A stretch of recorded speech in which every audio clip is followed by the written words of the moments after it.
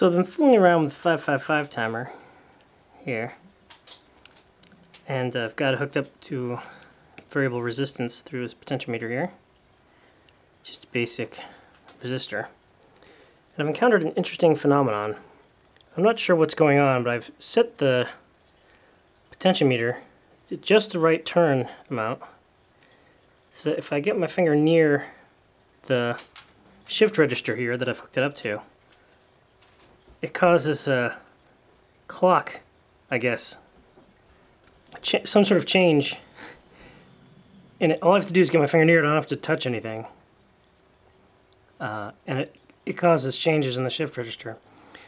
What's really wacky about this is if I take a jumper wire and hook it up to the DS on the shift register, you can see it starts working. I get this interesting pattern here. And I control the pattern by controlling the potentiometer. Just change it left and right. Get a little weird stuff. I like this one with the 3 blocks. So I can get that again. Yeah, there we go. That's a very common one.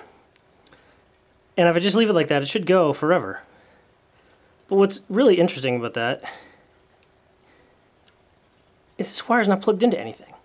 It's just a wire hanging off into the air. I must have just reached that magic state where the back and forth from the timer is just causing the clock to lock in and lock out on the shift register. I'm not sure what's going on. If someone knows what that deal is with that, I'd love to hear about it.